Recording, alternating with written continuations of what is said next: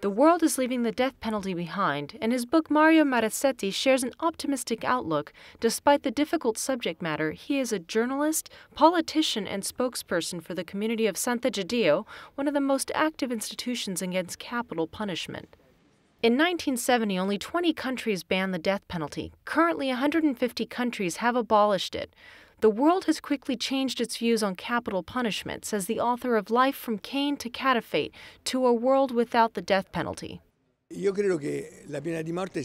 think we are not far from a time when most of the world's countries will completely do away with it.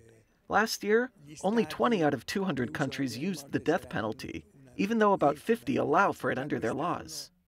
Marazzetti says that the European Union and the Catholic Church are among those responsible for this progress. He believes that Pope Francis is finishing the work that Pope John Paul II started.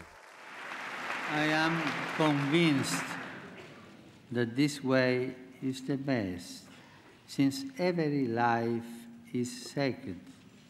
The Church is the largest agency against the death penalty, joined by the EU. I think Pope Francis will help instill that the world is safer without revenge and without humiliating life with the death penalty, and suggest that for every evil, there is always a chance for redemption. The author believes that there is no relationship between the application of the death penalty and the reduction of crime. He cites Canada as an example where the number of crimes has fallen since the death penalty was abolished.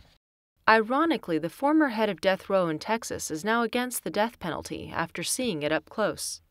While capital punishment is declining in the world, the Community of Sant'Egidio works quietly to support those who are on death row and raise awareness about the inhumanity of the killings.